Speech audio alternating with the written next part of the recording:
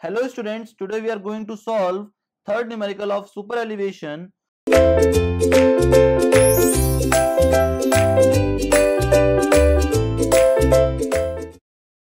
Question is given as a road is having a horizontal curve of 400-meter radius on which a superelevation of 0.07 is provided. It means that in question radius is already given, that will be equals to 400 meter, and superelevation, that is E, is equals to 0.07.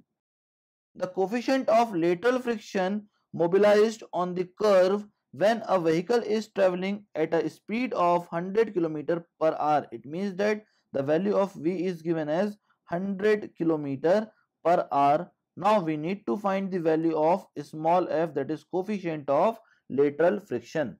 Now we know the equation of superelevation, that will be equals to E plus F equals to V square upon 127R.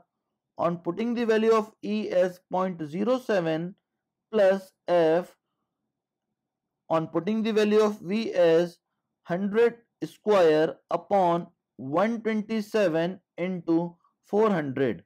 On solving this, we will get the value of coefficient of lateral friction equals to 0.13. That will be the value of coefficient of lateral friction. That is all about this numerical. Thank you very much, students.